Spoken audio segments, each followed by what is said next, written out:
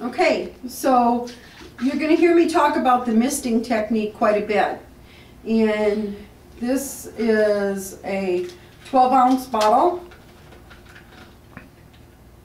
Into it you'll fill purified water, and again, depending on the prescription, drop in your amount of essential oil.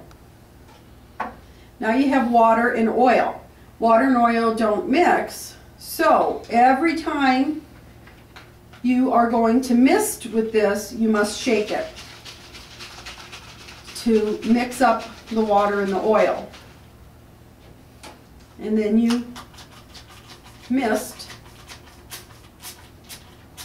onto the animal.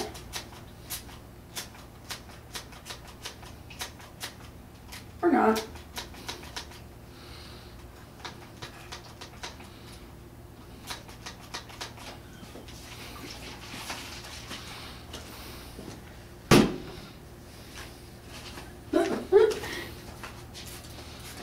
So do you want it to be a fine mist? With animals, it's very important that you cup your hands over their eyes and then you just mist. And that's it. It gets absorbed into their fur.